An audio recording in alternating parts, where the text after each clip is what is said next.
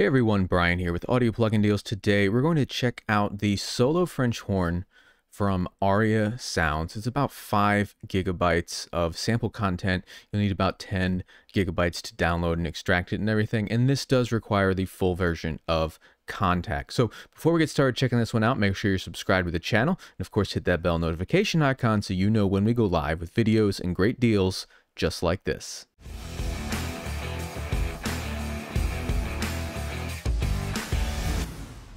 All right, so this one's pretty self-explanatory. It's a Solo French Horn. It's from Aria Sounds. We have 4 separate mic positions over here. I do believe this is recorded pretty much centered, but you can pan this within your DAW if you have a positioning tool like Panagement or Virtual Soundstage or something like that. That's what I would personally use.